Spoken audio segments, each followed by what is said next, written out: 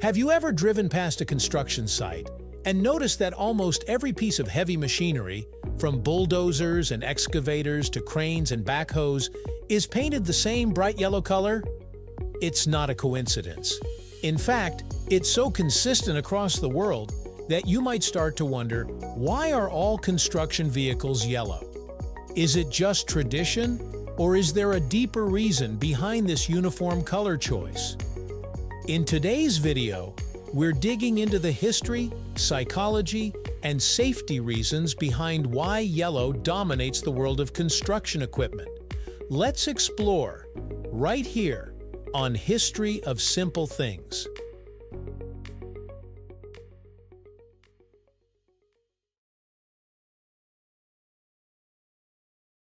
Let's start with visibility, arguably the most practical reason. Construction sites are high-risk environments. There's a constant buzz of activity with machinery moving in all directions, people on foot navigating between obstacles, and visibility often reduced due to dust, debris, and even bad weather. In such conditions, having highly visible equipment isn't just helpful, it's critical. Yellow, particularly the bright or safety yellow hue used on most machines, is one of the most easily noticeable colors to the human eye. It stands out against nearly every background, especially the earthy tones of construction zones like dirt, sand, gravel, and concrete. Whether it's under the blazing sun or in foggy weather, yellow ensures that operators, workers, and even pedestrians can spot heavy equipment from a distance and react accordingly. But why yellow specifically, and not red or neon green? This is where human perception comes into play. Studies in color theory and psychology have shown that yellow is not only highly visible, but it's also one of the first colors we notice in our peripheral vision.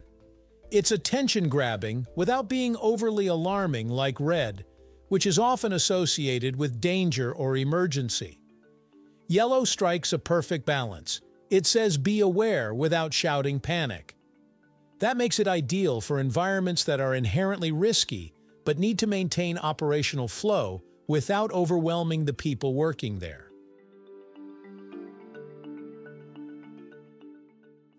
Now, let's rewind a bit and look at the historical context. The trend of painting construction machinery yellow didn't happen overnight. It can largely be traced back to one company, Caterpillar.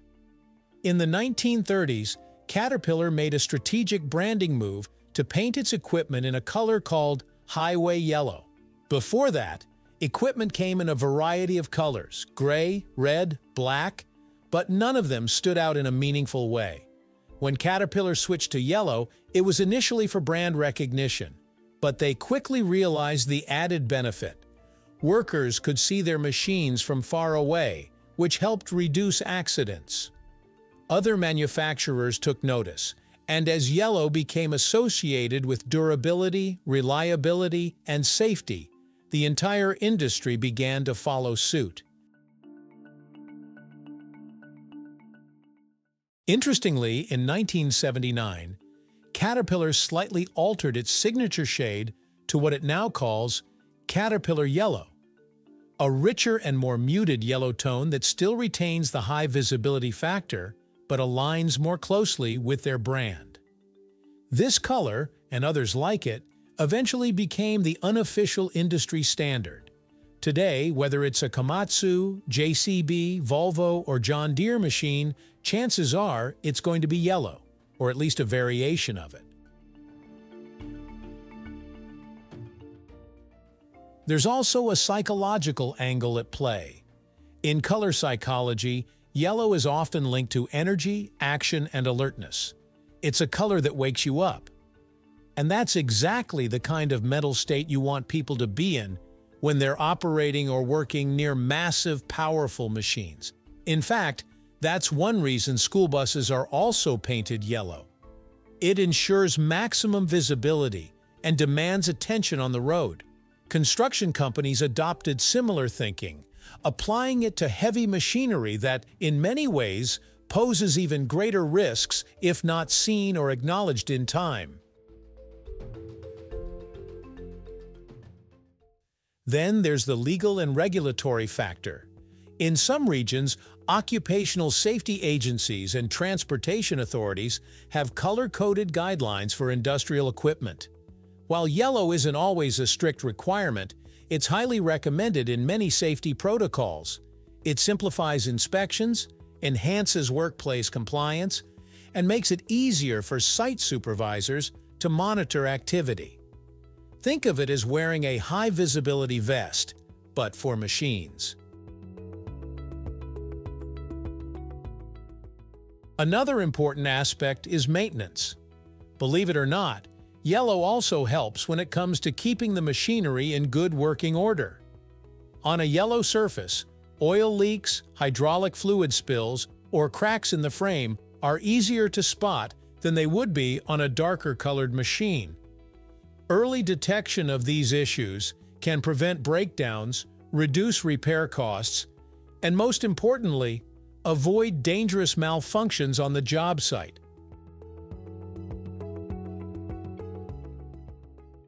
Of course, not all construction machinery is yellow. You may occasionally see equipment painted red, orange, or even green, particularly in agricultural or specialized industries. Some companies, especially those with strong branding identities, choose colors that reflect their corporate style. But yellow remains the dominant standard, and for good reason.